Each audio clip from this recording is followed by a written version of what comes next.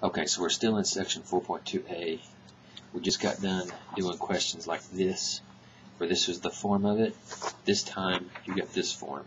And in this form, to find the vertex, you got a negative b over 2a. There's other ways you can do it. This, I think, is the fastest. The number up here is a, this is b, this is c. So negative 8, 2 times 1.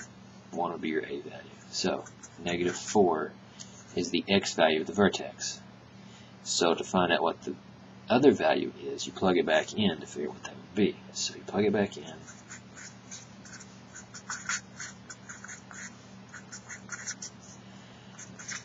(16 minus 32 plus 15 would give you negative 1.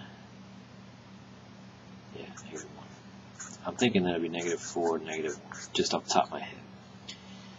So let me make sure that would be 31. Yeah, negative 1. So now if I graph it, back 4, down 1. And since this is a positive value on x squared, it opens up. So you're going to wind up with 2 intercepts. So with 2 intercepts, we take this and set it equal to 0. So we take this, set it equal to 0. Now you have some options. You can either complete the square, you can factor this, or you can use a quadratic formula. So I would suggest you try factoring it first. Factoring is where you do this guy right here. And multiples, factors of 15, that would get you 8. So let's see if it's add or subtract. So x times x is x squared. Now this has to be a positive, and that's a positive. So these are both positives. And I think if I use 5 and 3, 5 times 3 is 15. And 3x and 5x would give you 8x. So if you multiply this back out, you get what you started with. The zero product property says that anything times 0 is 0. So if I put in, if I figure out what x would be here to give me 0, like say negative 5. Negative 5 would give me 0 right here. And negative 5 times anything is 0. I'm sorry, 0 times anything is 0. Because if I put a negative 5 in here, I don't get 0. It doesn't matter because I'm already multiplying by 0. Basically, you take both of those factors and set them equal to 0. That's the idea behind it. So x equals negative 5, x equals negative 3. So my x-intercepts are negative 5, 0, negative 3, 0. If this didn't factor out, you'd have to use a quadratic formula. That's what I would suggest you do. Okay, same way here. I'm going to skip, well, I'll skip the vertex thing. Now let's go ahead and do it. Negative b over 2a. So b is 6 and a is negative 1. So negative 6 over 2 times negative 1 is a negative 6 over negative 2, which is 3. Take your 3 and plug it back in. Now notice how I've got the negative on the outside here. When I plug it back in, it's on the outside.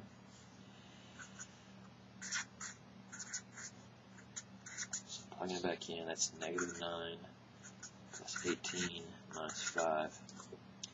So that should be what, 4? So my 3, 4 is my vertex. So when I graph it, over 3, I have 4. See that negative there on the x? That makes it a frowny face. Ooh, frowny face. So, 2 intercepts. 2 intercepts I'm looking for.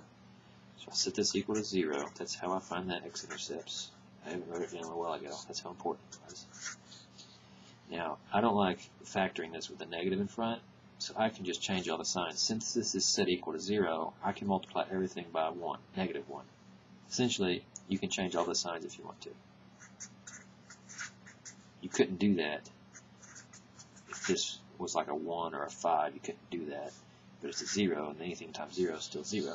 So that's legal. Then I can factor this. This is positive, which means both signs are the same. This is negative, which means they're both negatives. So factors of 5, that would give me 6. That's 5 and 1. Factors of 5, that would add to give me 6. 5 plus 1 is 6. So you set these guys equal to 0 individually. 0 product property. So x equals 5, x equals 1. So your intercepts are 5, 1, 5, 0, and 1, 0. That's pretty close to what I kind of graphed it as.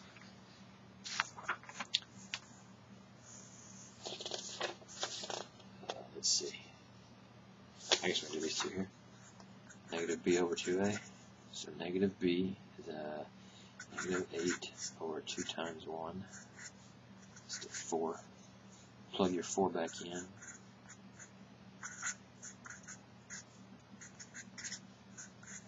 So it's 16 plus 32 plus 12. My gosh. It's negative 4. Negative 32. Okay. So that would be 28 minus 32. So it's 4, negative 4. So negative 4, negative 4. Just graphed it real quick. Up there's be the vertex. And it's going to open upwards. That's a horrible parabola. Anyways, 2 x-intercepts. So we set this bad boy equal to 0. Hopefully it'll factor. If not, we're going to use a quadratic formula. So put your x's in. Plus here means same sign. That means they're both positives. Factors of 12 that give you 8. Well, you got 1 and 12. No. 2 and 6. Hey, there's my huckleberry.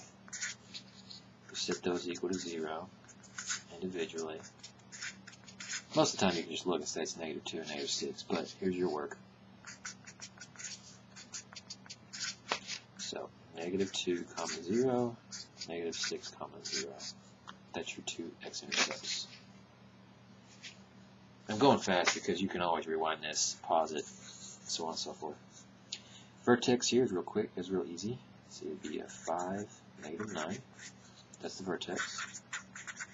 I just pull it off of there. And let's see, you go over 5, down 9. It opens up because there's a positive. There's no negatives there, so it's an up smiley face. Let's see, smiley face. Anyway, set this thing equal to 0.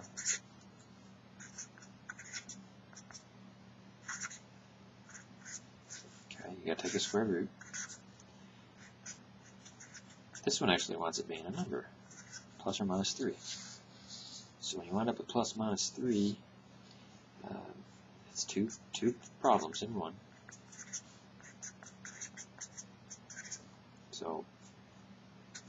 So now it's x plus 5 equals 3, x plus 5 equals negative 3. You subtract 5 from both of them.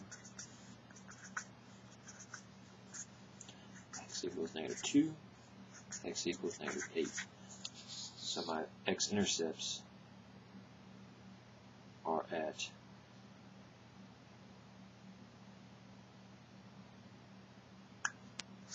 negative 2, 0, negative 8, 0.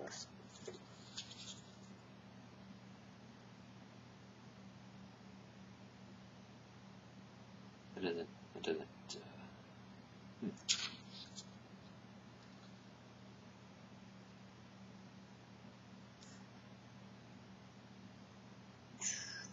Oh, okay. I screwed up here. I was going to say, because this doesn't work with my graph.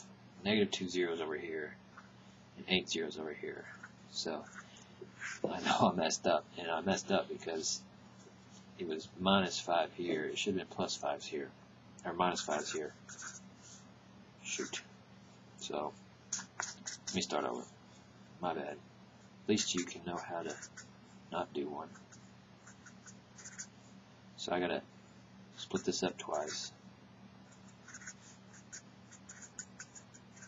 So that's what I did. I had a negative there and I scratched it out and made a plus. Add 5 each time. So you wind up with 8 and a positive 2. That's more kosher. That actually goes with what I have graphed up here, 2 and 8. So these are not right. because I messed up and can't write a plus and a minus. Okay, one last question. This is kind of a combination of everything. When it looks like this, it's a lot easier if you just multiply this out and get what it should be. So it'd be x squared minus 1x plus 9x minus 9 plus 25. So I just distributed the x and distributed the negative 1. I kind of did it backwards. But anyway, it's got the same thing. So x squared plus 8x minus 9 plus 25. So I put those together. Now these go together. X squared plus 8x plus 16.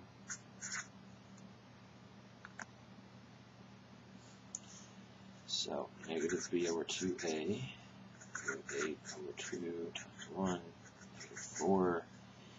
Plug that back in, you get 16 minus 32 plus 16, that's 0.